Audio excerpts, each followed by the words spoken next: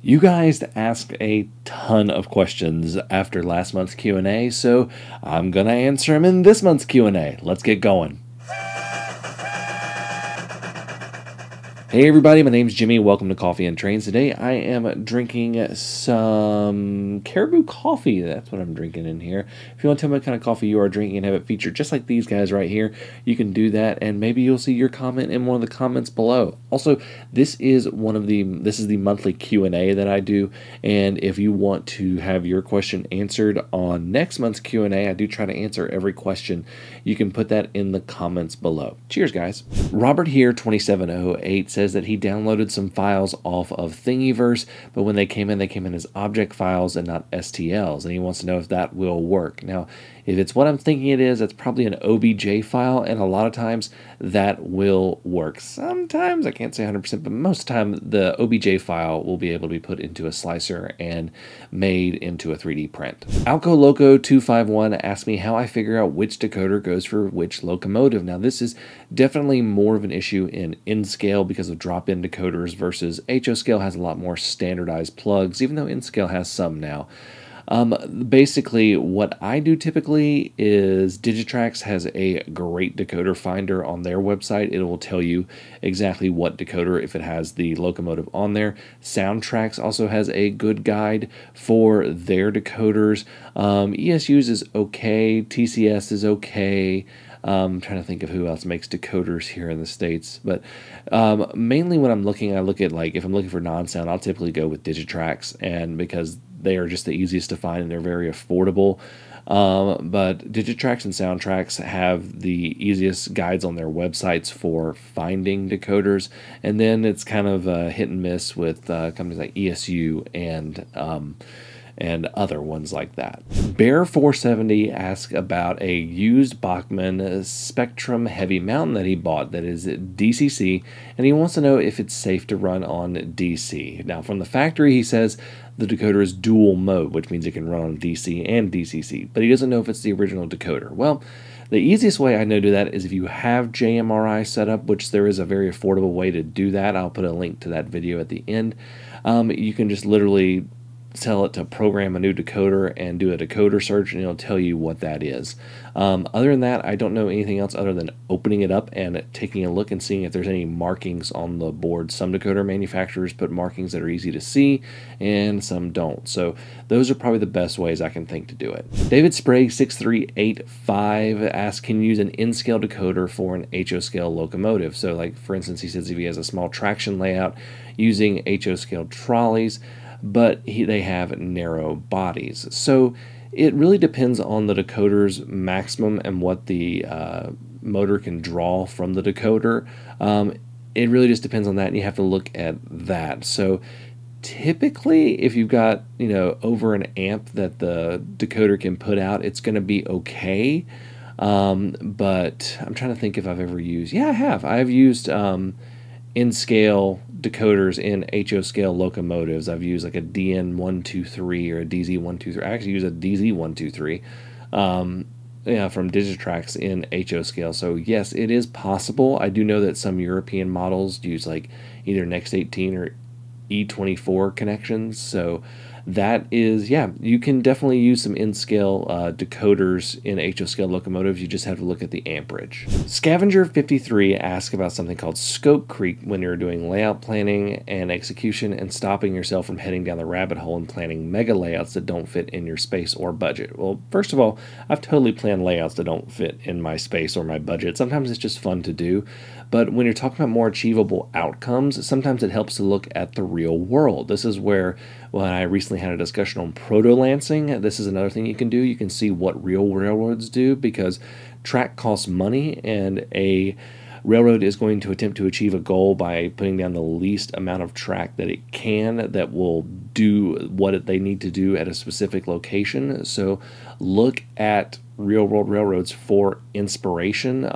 You can definitely hone down to certain areas. Like, for instance, when I'm designing my next railroad, I was going to do a whole huge short line, but I'm kind of narrowing it down to a certain part of that short line. So The real world is a great place to look for inspiration, and then just measure and see what you feel comfortable with and figure out what your priorities are too. Because if you want more scenery, then you're probably going to have a little bit fewer industries. If you want more switching, you're definitely going to probably have a little bit less room for scenery. DB576 asked if I can make a video on what made you choose InScale, and that is a pretty good idea for a video. I may have to add that to my list over the next month or so, because he says he's really torn between HO and InScale. The real difference comes between size, because HO and InScale have come pretty close to parity and being able to get a lot of things. Obviously, HO scale has way more support in the market, but InScale is not a slouch right now. InScale has a lot of stuff, and it's been really coming up in there. So really it just comes down to size and how much space you have, but I'll do a whole video on why I chose InScale.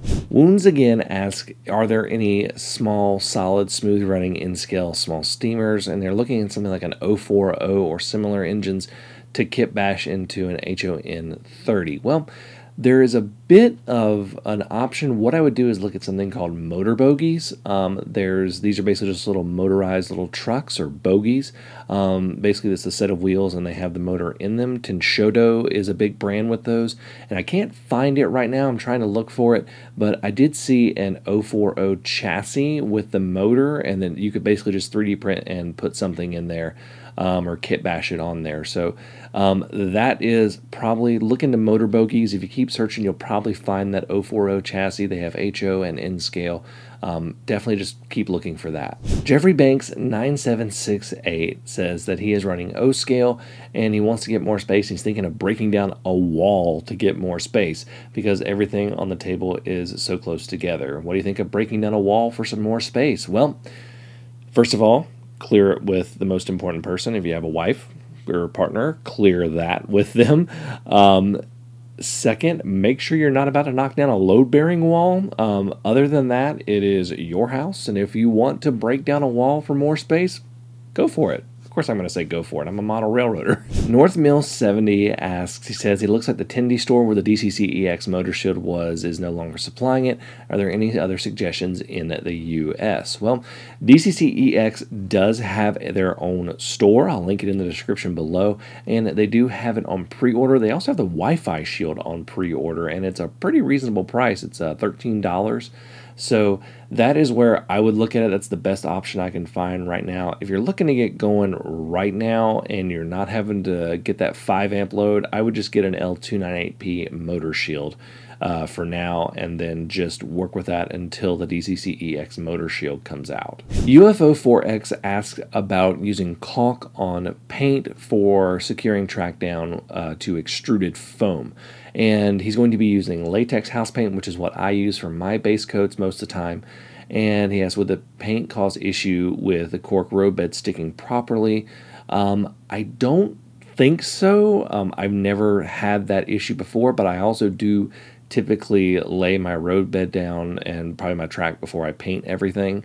So I really don't think so, because usually you can also pull cork up pretty easy, or pull latex caulk stuffed up pretty easily. It's why I use it.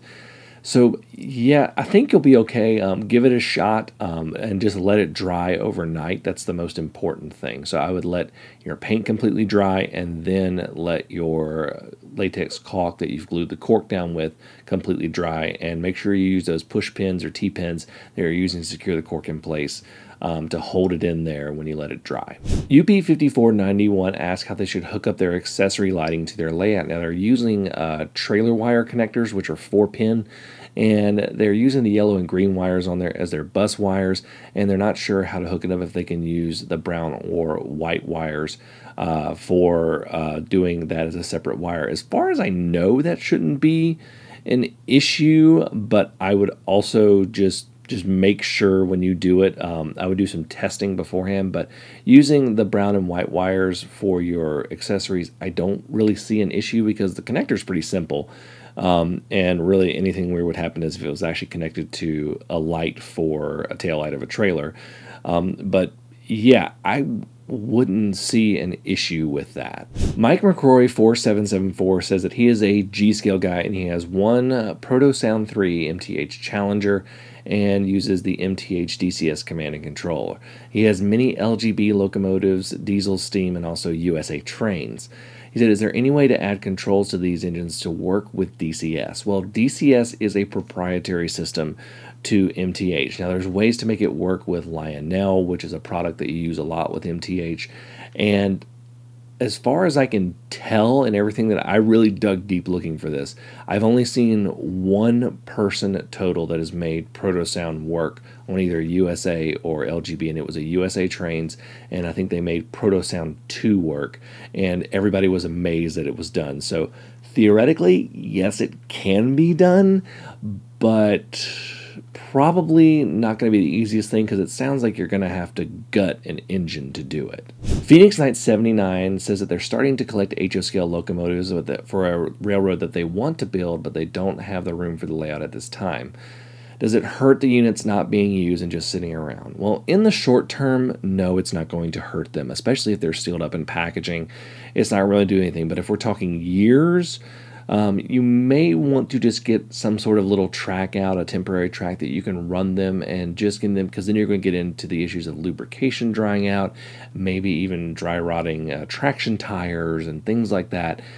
Just some things that you might want to, just kind of do. It's kind of like when you have a car and you got to do a few little things, or at least run it once a week, or stuff like that to keep using it, or you turn it in the sun if it's been sitting out for a while in the summer so that the tires are evenly exposed, or just things like that. Just treat it like a car where you just need to run it occasionally. If nothing else, just get you a nice little section of track that you can run it back and forth and make sure that everything is good to go. Battlefield Division of Norfolk Southern says that they have approximately 200 to 250 feet of HO scale track on a 2-level layout in a 10 by 20 space, and it's currently all DC, but his wife purchased him the DCC-EX system for me for Christmas. The most he'd be running is about 6 to 8 locomotives at once, and that would be probably 2 consists, he says. He says, is one DCC-EX system enough, or should he do separate systems for 2 levels, or should he add boosters? Well, it depends on what. First of all, I would definitely try to get the EX motor shield. That can go up to 5 amps, and that's probably going to do you okay. But I do know that, and I'm going to talk about this later in the video, that DCC-EX is also working on boosters, so that may be something to consider down the road once they get that going, but that's probably going to take a little bit to get going. So that is what I would say. I think that just the base DCC-EX setup, where you just have the 2 amp motor shield, that's definitely not going to work. You'll definitely want the 5 amp EX motor shield, and I think I'm going to try to figure out some of the other booster systems that people have gotten so I can show you guys as well. So that's what I would look at. I think Tam Valley also makes a booster that you could put on there if you needed it right now. You also said that if you submitted photos for your layout and wondering if I had got them, yes, I've more than likely gotten them. I typically don't respond to those emails, just an FYI, guys. So, but I try to feature every one that I can. So yeah, just Daryl Risley says that they have recently purchased a Soundtraxx 85022 Tsunami 2 TSU 2200 EMD-2 diesel for his HO scale 280 Union Pacific locomotive, and he's not sure the brand since he bought it secondhand. He says, what speakers would you recommend for this? Well, I would just check on the Soundtraxx website and see what speakers that they have that they're selling right along with this, because they do their own speaker sales as well. The other thing is, I did notice that you said that you bought an EMD-2 decoder for that 280, so you may not have the right sounds for your 280 Union Pacific locomotive, so you may want to try and trade that out for one of their Steam decoders, because Soundtraxx, you can't change out the sounds, so the EMD-2 is going to have the EMD sounds on there. John Taylor 6068 asks if there's any DCC power or non-powered slugs for N-Scale. Now, for reference, this is what a slug is, and the place that I actually found some, I found some non-powered resin 3D printed ones on Etsy. So believe it or not, check out Etsy for those, because some people have made them. They are non-powered, but hey, you could get some of those in-scale motor bogies, those powered trucks, and maybe make a powered version of it. User LY2CF 1VF6J. I'm just going to call you User. User says that they have two questions. How can they make their railroad more realistic? And how can they make running trains more complicated? Well, if we're talking about scenery, you just got to look at scenery in the real world and try to model off of it and work that way. And there's a whole, that's a whole big thing that I can't go over in just one quick question. For railroad operations and all that kind of stuff, you just got to look at the way that the real world works in terms of railroads. I advise looking at rail fanning YouTube channels. Those are really, really great for figuring out these without actually having to go out and check out all these railroads in person. If you want to make things more complicated, follow some of the rules that the railroads do. Make your own rules about speed, about where you can sit cars down, you know, how long can you block a crossing. Rules can definitely make running trains more complicated without adding any additional cost. Jimmy's Cool asks if I weigh my locomotives. Well, for the most part, no, I don't. The only time I think I weighed it is when I wanted to know how much my Y6B was pulling, and I weighed the locomotive just to figure it out because it is a die-cast locomotive. But overall, no, I don't typically weigh my locomotives. Gartini asks if I own any Union Pacific locomotives. Well, yes, I do. I own 4 right now. I'm primarily a Norfolk Southern modeler, but I do have 4 Union Pacifics. I have 3 big boys. I have the straight DC Kato big boy, and I just got the DCC and Sound one because of a lot of things that I'll explain in a later video. And then I also have a Broadway Limited big boy that's in a fantasy paint scheme, and I just got in this Union Pacific Kato SD90, and big locomotive. This is on pre-order. This is their latest run of them, so really nice locomotive. I like this. I'm going to put a decoder in it, and we'll be getting that going. But yeah, so those are the 4 that I have now. I think I'm going to be picking up a Challenger this year, and I think I have a Scale Trains diesel and Union Pacific on order, pre-order as well. So probably end up with 6 by the end of the year. Typically, if it's not Norfolk Southern or CSX or something similar that's like an old fallen flag of those two, I will typically buy Union Pacific if it was made in that. That's just my preference. Union Pacific is one that's just, it's kind of timeless because they haven't changed their stuff in a long time. Rich's Modeling Trains asked me what I'm using hot glue for. Well, the main thing that I use hot glue for is actually attaching little circuit boards and components to the baseboards of things like that. It's really great because it's an insulator and it'll hold it in place. I think I've only had 1 or 2 pieces fall off to where I had to re-glue them. That's what I use hot glue the most for. I also use it for securing wires in place as well. Like when I'm connecting up Arduinos, I'll put a little bead of hot glue along it because you can get the wires free, but it's also going to hold it in place. So that's mainly what I use hot glue for. Thomas French 2012 asked me, was it a car door that I hit my head on a while back? Yes, it was. It was just one of those dumb things where I turned and I just caught the corner of my car door, and I instantly knew, and it started bleeding pretty bad, but I just instantly knew because it was one of those thuds where it doesn't instantly hurt, that I had done something. I put my hand up and I was like, okay, I need to go inside and get this cleaned up. Carlos Santiago asked me, he has NCE Power Cab and NCE Switch Cats for his turnouts, which are stationary decoders for Kato turnouts. And he's building a bigger layout, and he's wondering if he knows if there's anything he can use for his turnout that's simple to use and less expensive than Switch Cats. Well, the cheapest thing you can do is you can do the Arduino and the L29N motor driver, but you probably don't want to do that. So the cheapest thing I can find, and it looks like you can find this some places for about half the price of a Switch Cat, is a Digitrax stationary decoder called the DS51K1. I found this on Train World for 16 bucks. Most time I found it for under 20 bucks at most of these. It's not as nice and neat as a Switch Cat. It's basically, it looks like any other decoder that they have with the tail of wires, but you hook up the red and black to your power bus, and then you hook up the orange and gray to your Kato turnouts, and then I think there's a couple other wires to hook up for programming. But that is the other one that I found easily that seems to be readily available, so take a look at that and see if that'll work for you. New Age Link asked if I would consider doing a video on locomotive maintenance, and I have definitely thought about that. I just need to get a more comprehensive set of what I do for maintenance. I don't have a layout that runs like really long trains for really long time. It's not a huge layout, so maintenance, yes, I do it, but I do very light maintenance compared to some people. So I just want to do a little bit more and figure out a little bit more of what I need to do as my collection starts to age. Cliff Jones at 6924 asks if I found or used any good in-scale end of train devices. Well, I haven't used this one, but this is the only one that I've seen that looks like the easiest one to add to any train, and that is the Firefly Fred end of train device. It's a flashing LED, and it looks like you replace the entire truck on a piece of rolling stock. So that looks about the only one that I found that seems to be readily available. I'll put a link to it in the description below. Dale Collier says that they're working on a modern model layout, and what he needs to know is about well cars, which are what carry shipping containers. And he needs to know if they still use 40 and 48 foot well cars. All he's been seeing is 53 foot cars.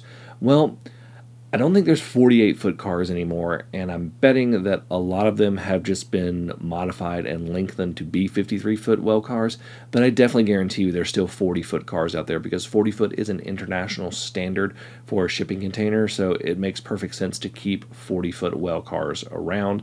So yes, you can use 40-foot, and then I would say 53-foot, but that 48-foot one has kind of gone away because the 53-foot container largely replaced the 48-foot container. So you're probably going to either see 40-footers or 53-footers. Hugh Anderson asked if I looked at the Blue Nami decoder from Soundtraxx. Yes, I have actually. I looked at it a little while back, and I will post that video at the end of this video that you can check out. Blame Smoke Buffalo, New York says, do you have merch for sale like t-shirts? Yes, I do. They should be right below this video. If not, I have a spring store with various different shirts. I can't quite get this one made. This is a custom one, but I got plenty of t-shirts. SBB Boyce says, hey Jimmy, as someone that is just getting into the hobby, they're asking questions about running 2 or plus locomotives simultaneously, as in consisted together in DCC. Well, there's basically a couple ways to do that. You can do that through giving them a consist address in addition to their individual address. But what I do is I have DCC-EX. I use Engine Driver on a cheap Android phone, and it allows you to just add addresses to it, and then just they're consisted and they run together. It allows you to address the order and the facing. If you have something like the Bachmann Easy command, what you do is you just program all the locomotives to the same address, since it only has like, I think, 10 addresses that you can use.